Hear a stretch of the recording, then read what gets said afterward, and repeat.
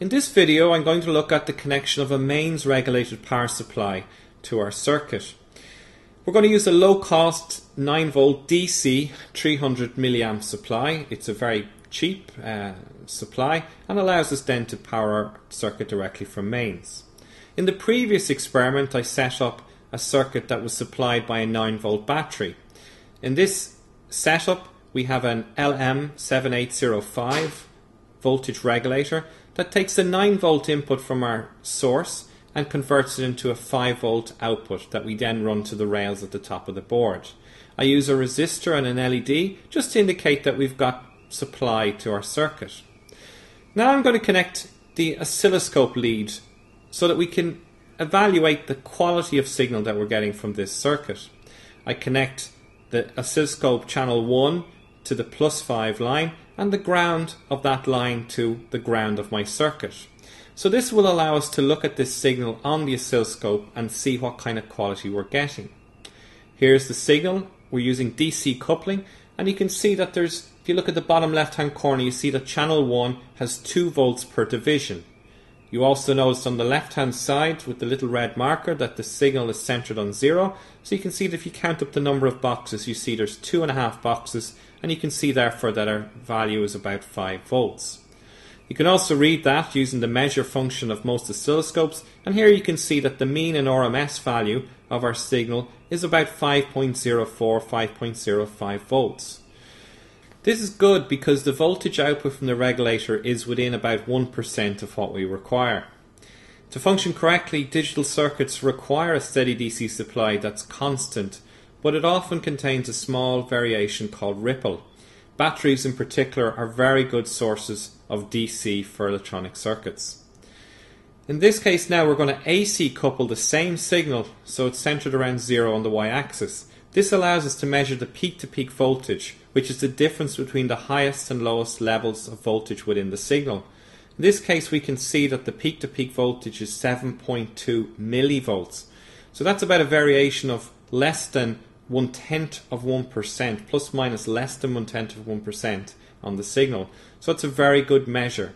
We also measure the RMS value, which is useful for periodic signals, but not so useful in this case. But we can see that it too is sitting at a value of 0.8 millivolts. The next thing that we're going to add to the circuit is a barrel jack socket. This type of socket will allow us to connect the mains lead directly to our board, our mains transformer lead directly to the board. This one has 3 pins. The first 2 pins are connected to ground, and the pin at the end here is connected to the center pin of the jack, and in this case that's our positive supply. So using the 2 legs with the pins that I've soldered in, it'll sit fairly firmly on the board. We connect the ground pin into the ground pin of the voltage regulator, and it should sit fairly neatly. Okay, and then we connect in our small lead from our positive, or from the center point on the barrel jack, to the in point of our voltage regulator. So that sits fairly well. So then we can connect our supply. So that's the supply coming from the transformer. We plug that directly into our board, and you can see that the LED lights up straight away.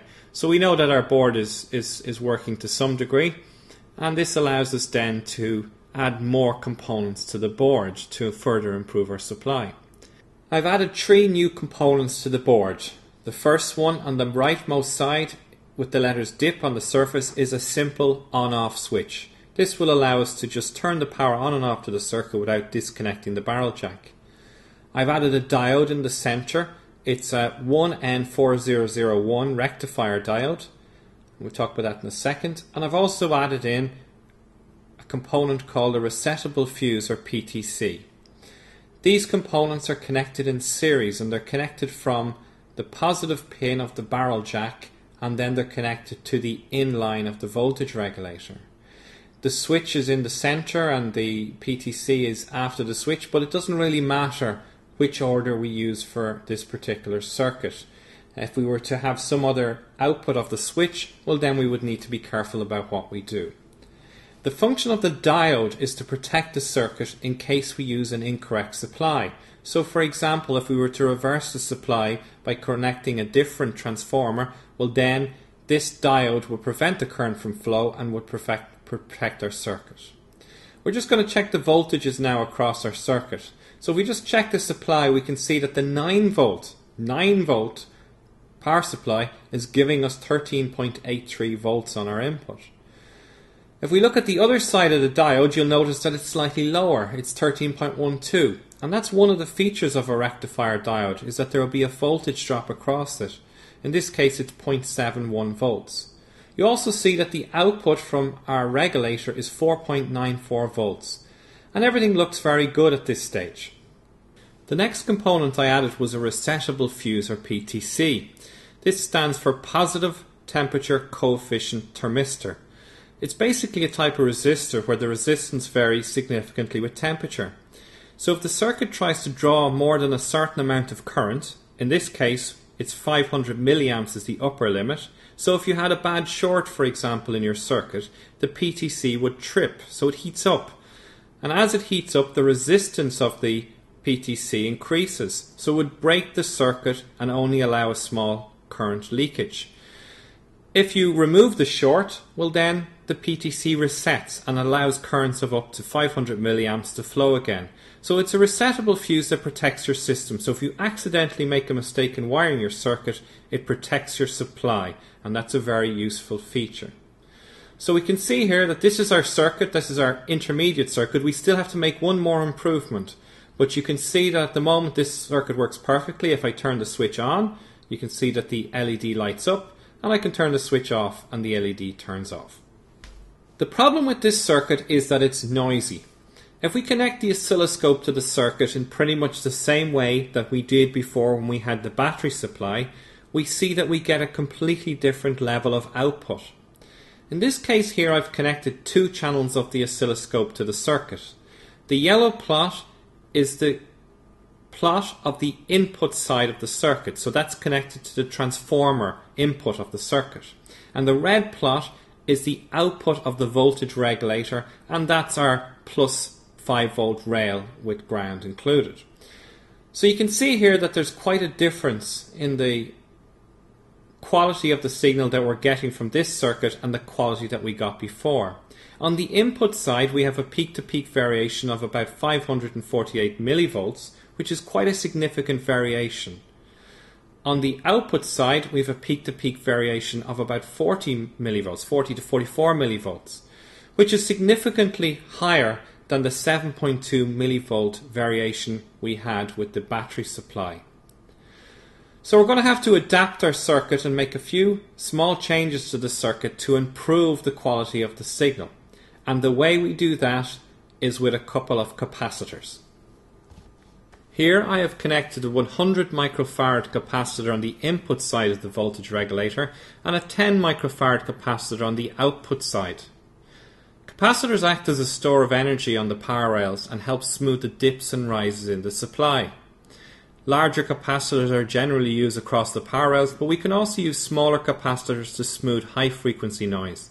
So it's not uncommon in other experiments to connect a 0.1 microfarad capacitor across the supply input of the ICs in the circuit. These capacitors, as with most large capacitors, are electrolytic capacitors, which means they have a polarity, a positive and a negative side. And you can see this in the diagram. It's referenced by a plus on one side of the capacitor and a curve on the other side. But you can also see this on the capacitor itself. They generally have a large strip on the side with a big minus sign, so you can't miss it. And this is important because if you connect one of these capacitors in the incorrect way, it will blow. So let's look at this circuit now on the oscilloscope. Here I have my circuit as before, and I'm about to connect the capacitor to the input side. So watch channel 1. It suddenly changed from 40 millivolts peak to peak down to 24 millivolts peak to peak. And that's because I've added the 10 microfarad capacitor on the output side. I do the same on the input side. You see that we have 532 drops to 400, and you see it again, 532 now drops down to 420 millivolts when we connect the 100 microfarad capacitor to the supply side. And this leaves us with an output side peak-to-peak voltage of around 24 millivolts, which is as good as we're going to get with this supply. So that's our final circuit. You can see that it works if we turn on and off the LED, but more than that, the signal is reasonably clean considering we're taking the signal from an AC main source, and that means that we're going to have to use some sort of transformer, and with that comes signal noise to our circuit. So this circuit is an important supply circuit that you're going to see used many times in the course of this module.